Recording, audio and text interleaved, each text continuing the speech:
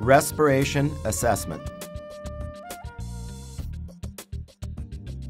The most common mistake with breathing is to breathe in with your chest too much. If your chest is rising and falling with each breath in a vertical direction, this is something that we should try to correct. Ideally, breath should initiate from your abdomen and then transfer into your upper chest. Here you can see the abdomen opening up with each breath. This is an ideal pattern.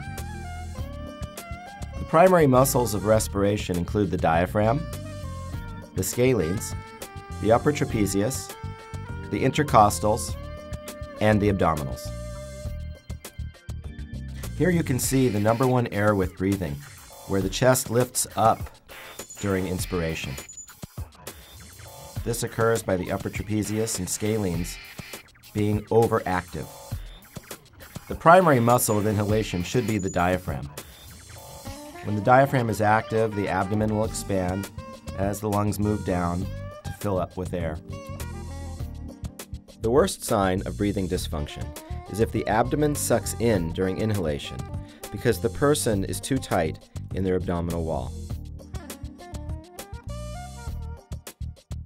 This will lead to poor posture, such as round shoulders or slump posture, or shrugged Gothic shoulders.